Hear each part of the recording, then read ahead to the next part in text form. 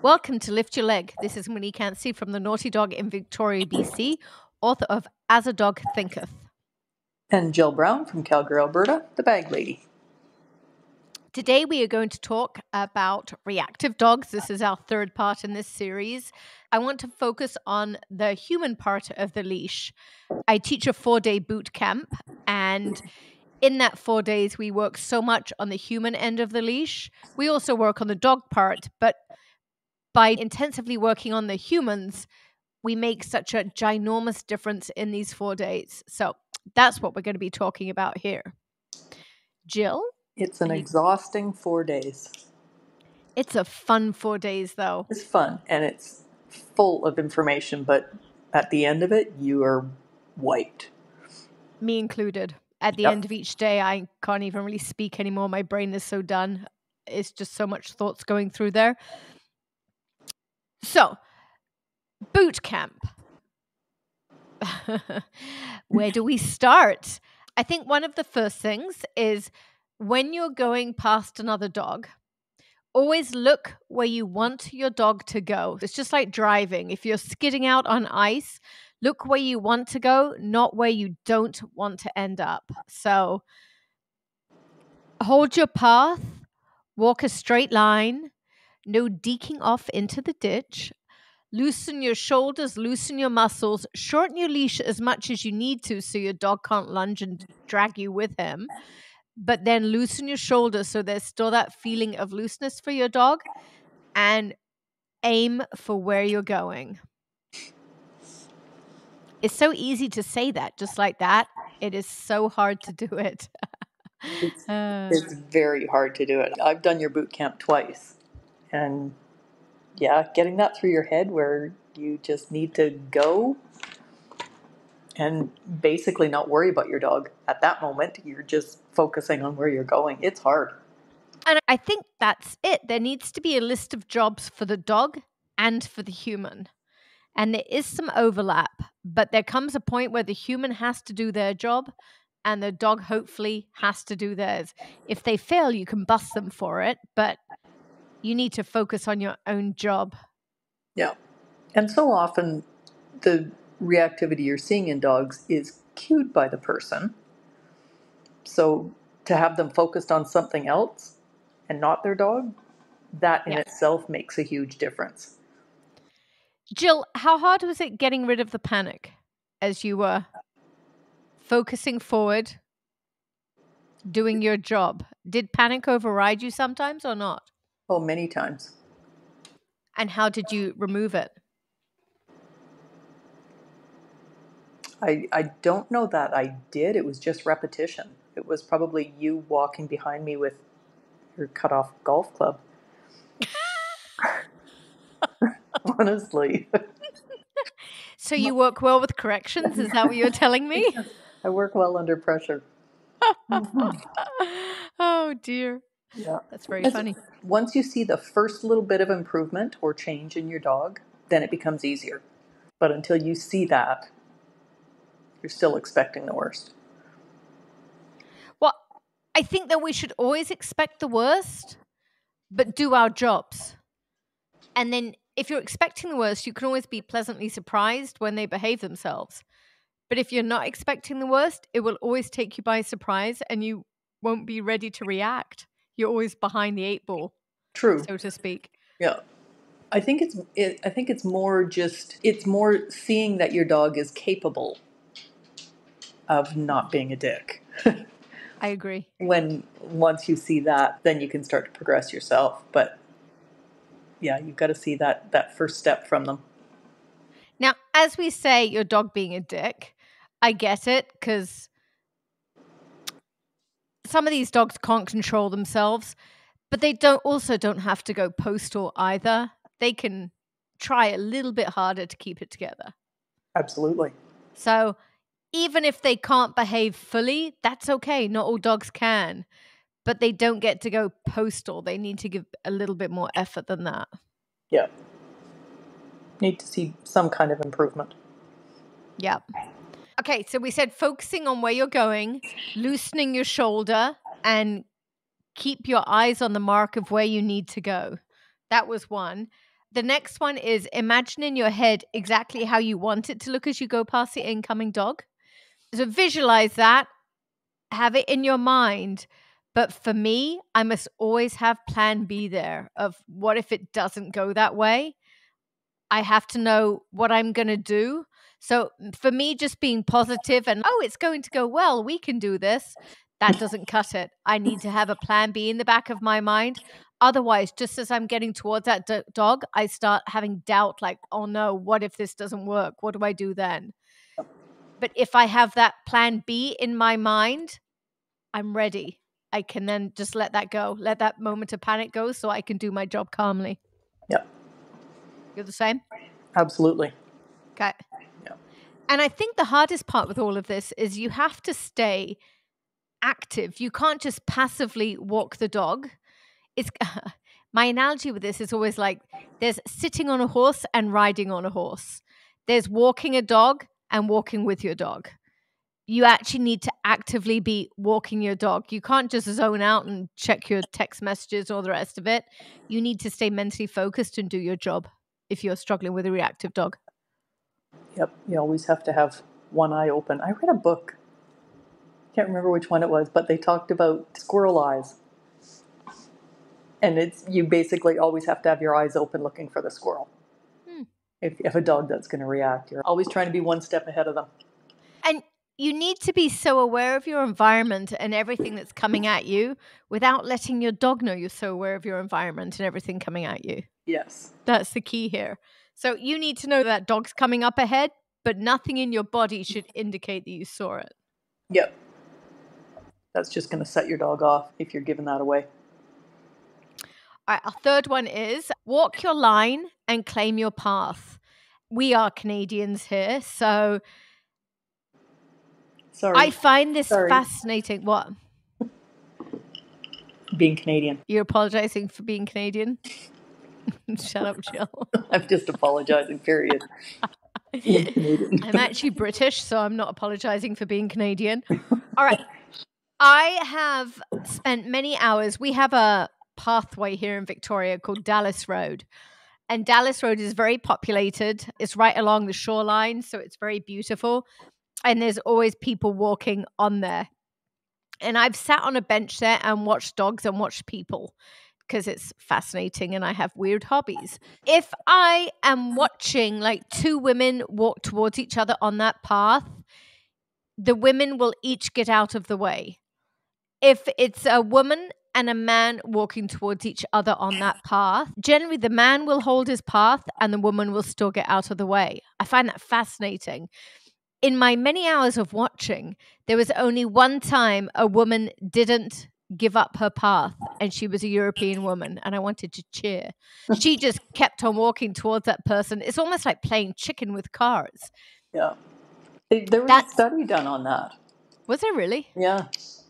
And you're right. It was, I can't remember what the stats were, but the great majority of women move aside for men. In all cultures? Yep. Oh, wow. Interesting. Yep. Okay, so back to that. I have noticed this with dogs that I don't deke off my path. I hold my ground. So I look, I smile, and I keep walking in a straight line. There are exceptions to this. I always get out the way for mothers with children just because here we have reactive dogs and I don't mess with children. And obviously for elderly as well. I am British and have some manners here. So other than that, I hold my line. I might moderately bend out the way so two of us can fit on the pathway together, but I don't deke out the way and get off the path. So if it's a cement path or a gravel path, you will not see me walking on grass. I hold my line on that path. And I think this is an incredibly important thing for our dogs too. When we start deking out the way, we are telling our dog that we need to give that other dog space because we are worried about it. Yep. Most of these reactive dogs are just picking up the pieces for us and fixing the issue. They're being really good dogs. We've told them we're worried about it because we're getting way out of the other person's way. So hold your path calmly. You can slow down a tiny bit, but hold your path. No more deking into ditches and hiding behind trees. No. Unless the oncoming dog is being a total menace, then obviously you're going to do what you need to do there. It took you a while there to think of a nice word, didn't it? Menace? Because I had already used a bad word. I heard the word you were going to use, and then I was surprised when you didn't use it. Oh, dear, you're bad. You All know me right. too well. Loose leash walking. If we have any reactive dogs, they shouldn't be pulling on a leash. I get it. I'm not expecting perfect heel position, but your dog should not be ripping off your shoulder. And if you're struggling with reactivity, enough is enough. They need to walk on a loose line. Give them less power. If they're pulling, they think that they're in control, and then it's all going downhill. I'm not sure if it's even control, but we may just change the terminology on that one. But if they're dragging you, they've got forward momentum. I want them to have neutral momentum. And they will have neutral on a loose line. That was Sizzle bringing her pineapple. Thanks. All is well and good with all of this. We can hold our path. We can walk towards a person with their incoming dog. We can keep our muscles loose. Our dog's not allowed to pull. But what happens when you see a dog coming towards you that scares you and you feel that bit of panic in you? Care to answer? That's where I move. But I don't make a big deal out of it. Like, it'll be just more of a request. Let's go this way instead. Okay. I think it does depend. So there's times that it's appropriate to pick up your dog and run for the hills. Mm-hmm. We've all had those moments, and there's nothing wrong with that, so long as you're not doing that daily. Yep. If I'm coming towards a dog that's I'm very mindfully going through the checklist in my head of walk your path, don't avoid them, open up my hand, so in no way am I pulling tight on their line. It's short, but there's zero tension coming from me. I'm swinging my arm as I'm walking, and I just slightly slow down so that my dog gets to behave. My brain works the speed of my feet. So especially in that moment where I'm like, this may not go well, slow your feet down. If you slow your feet down, your brain will go a little bit slower. At least mine does. That's what I'm doing if I'm going towards a dog that panics me a little bit. However, there are also occasions that going towards that dog that I've done a mental calculation in my head of dog weighs 150 pounds, woman is in high heels and weighs 90 pounds. I'm running for my car. Yep, I'm out. It's okay to do that too. Yep. I will often, like, my dogs usually walk on my left side. So when you're passing somebody, if you're following traffic rules, you're going to pass dog to dog. And if I see anything that's sketchy, I'll just move my dog over to my right side. So I'm in between I agree. Them. As you're walking, hold your line and just pass your leash behind your bum and pass your dog behind you to the other side. Yeah. You can do it quite smoothly.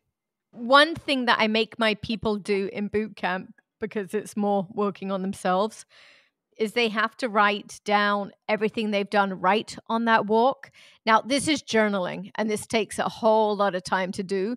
So I'm not expecting this of my regular clients unless there's a very specific reason why. But years back, I started following Lanny Basham. I love Lanny. And doing his mental management program, and then attached to that, started doing his journaling system. And I love his journaling system. It helps you grow so much as a handler, as a trainer. Recently, I started doing Lanny's system again for Harry's tracking because I was struggling. David is doing it for his bite work because he's a helper. Sheila's supposed to be doing it for something. I can't remember what. Tracking, I think. Allison, she's been doing it for her obedience, and she came back to class about a month after she started and was a different person because it's just so positive the way that he gets you journaling. By positive, I'm not saying things like, I'm a great handler. That's not what it is. He makes you focus on everything you did right. And by writing down what you did, you then get to rehearse it and remember again.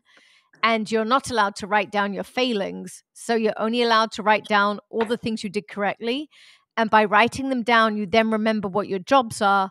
So then it becomes more ingrained and more ingrained until it actually starts becoming you. That's totally just dumbed down his system, but that's a big part of it. Attached to that, he asks you each training session, what percentage did you run correctly mentally in your head? And I love that question. So that's in that moment of panic, were you able to calmly think through and do all of your jobs, or did you just lose control of your brain entirely? And then the other one is technically, what part did you do correct? What percentage? If you are struggling getting to where you want to, go check out Lanny Basham and especially his journaling system. It may help you. Joe, have you ever done journaling like that? No, I've written down his name. Okay. Lanny was the first person I started with for mental management. And then from there were two other people that were like the next successive steps after Lanny. But Lanny is definitely a good one to start. But saying this, though, it takes time. Like it really does. This isn't something you can just instantly be done with. You're looking at half an hour to an hour each time you do it. But I would say that time is almost more valuable than your training time because it starts making you think critically and work out what it is you are doing or not doing that you need to change. I also have another belief from, and this is another one we do with all the reactive dogs. If I'm going past another dog with one of my clients' dogs, my board and trains or whatever, and my board and train starts misbehaving, I will not continue moving forward until my dog behaves. So I often think as we're going past a dog, it's almost like holding our breath and closing our eyes and like driving through a tunnel like we used to do when we were children. Jill, did you do that or is it just me? That was just you. I held my breath over the water. Okay, there you go. Over bridges and water. Yep. Same thing. A lot of my clients are doing that going past a dog. So if your dog misbehaves, stop. Just stop your feet, take a deep breath, and just think your way through it. Get your dog behaving, but never pass another dog if your dog is misbehaving. Because I think it teaches them that the badder they are, the faster we'll get them through it. And then the faster that challenge is gone. They don't need to try it. It's gone. We'll make it go away. So slow down, calm yourself down, stop if you need to, deep breath, loosen your muscles, say something to the other person like, good morning. And if my dog's really misbehaving, would you like him? So just be light and jovial. And even with the person that your dog's misbehaving to, say something witty, like just show your dog through your own behavior how you want them to behave. Because I think with a lot of this, we are our dog's coaches. Absolutely. They've missed the social lessons they needed to learn. And just through how we're behaving, we will teach them. I find this especially so with the street dogs. We are their coaches. It's not about leadership or anything like that. It's more we just need to coach them on this weird place that we brought them to and how we want them to behave. Yeah. And it's pretty obvious that's the case when you can see one dog misbehaving with its owner and you hand the dog off to somebody else and the dog's completely different from one else. They're not getting that same feedback that they get from their owner. That's the moment that you want to kill them. Yes, exactly. You're so ungrateful. Oh, rotten dogs. They do make us better people. They really do. One thing that is really hard for our reactive dogs, and it's be mindful of this, is standing still is so incredibly hard. If you have to pick up a poo, or if you're looking on a map as to where you're going to go, is any of those moments that you're standing still, getting back to your car, rummaging for your keys, is when you're standing still is when they're going to blow their lid. So be very mindful of standing still. It is something I try and train.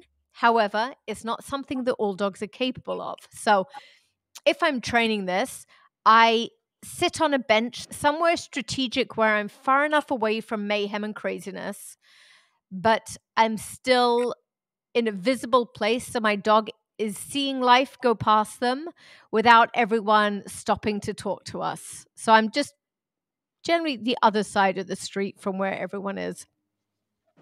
And I'll stick them on my lap, or I'll get them to hop up on the bench next to me, and I groom them.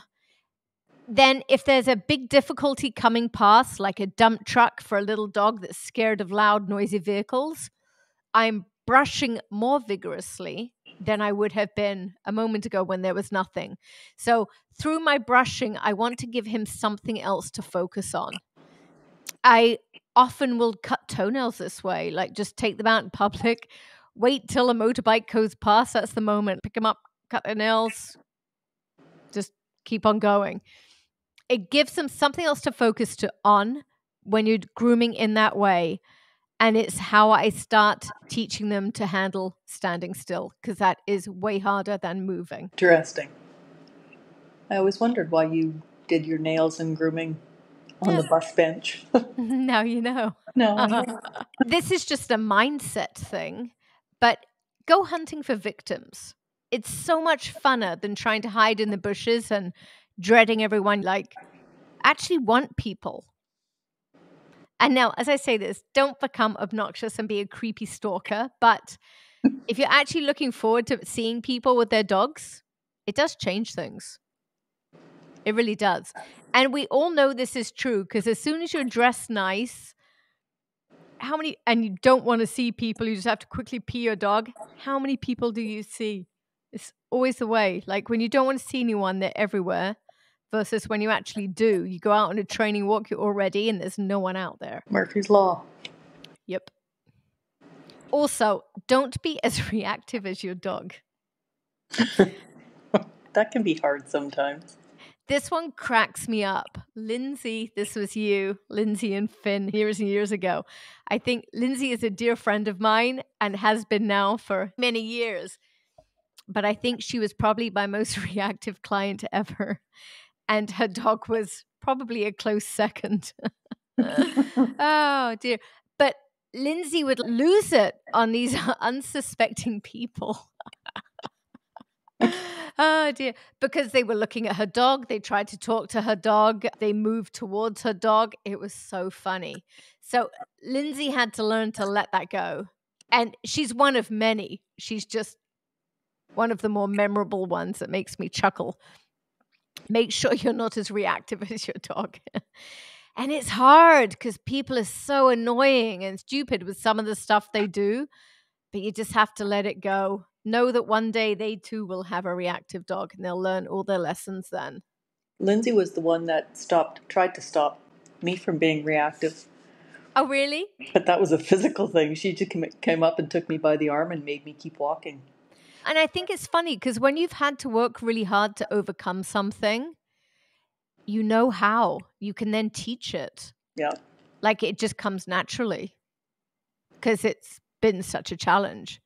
Kind of like me, I can teach people to be calm because I'm so frantic normally. I think I can teach people to be calm. I don't really know what calm is. I can teach them my rendition of it, my faked version. I was going to say you can teach them how to fake it. Yeah.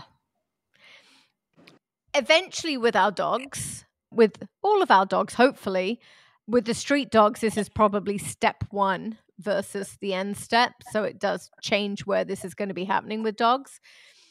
We either have them off leash or we're going to have them on a flexi leash or a long line. We're giving them more freedom.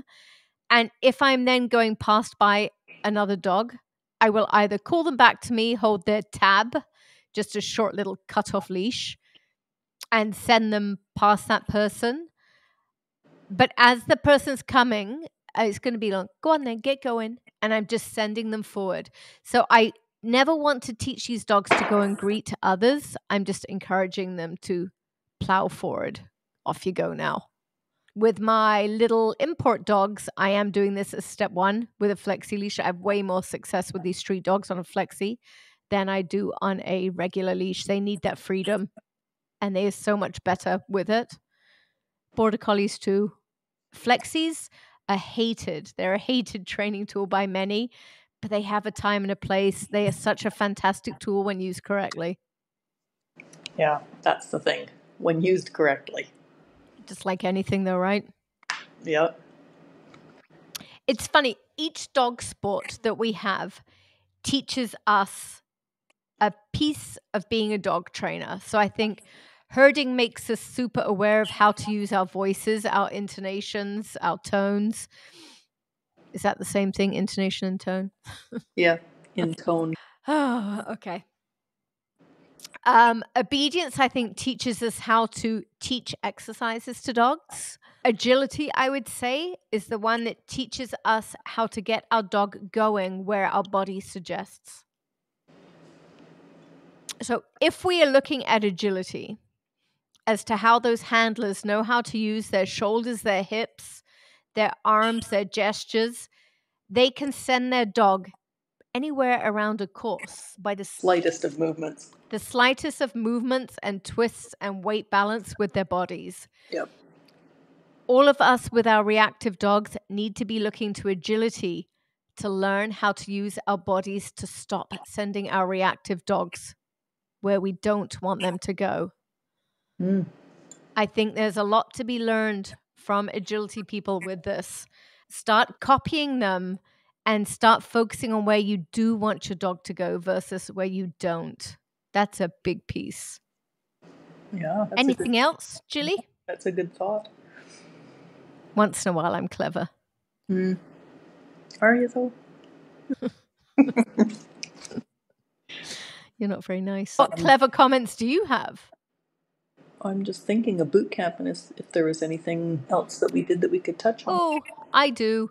If ever I have a dog that's really struggling with something, like really struggling, like either getting in close with people, other dogs, I'm just not making headway, something like that. The best way to do it is either on public transit, which we're not allowed to do in Victoria, which sucks. Really? Yeah, we're not allowed dogs on the buses here because that's such a good way to get your dog in close to people if they're uncomfortable with people. We just have to pay a dog another adult fee. Oh, cool. It's the same as like my grooming on the chair. By putting them on public transit, you've given them something else just to think about that takes their mind off the challenge of the people. With those dogs in Victoria, if I'm needing to do that, we have the harbour ferries. We have these little water taxis downtown Victoria. Oh, yes. And you can take your dogs on them. It is fantastic. It's such a good thing to do with your dogs. It really is. Just make sure you tip your nice driver. It's so wonderful. But it's a great way to get your dog sitting still, in close with other people, in close with other dogs, in the case of with me, because we're taking several of them on there. And they just sit nicely for their boat ride. Like, it's super. So harbour taxis are so much fun to be able to go do with our dogs. Yeah. All right. I think we're done, Julie. I got nothing else. All right, then. All right. We'll see you next Tuesday. Sounds good. Ciao. Bye.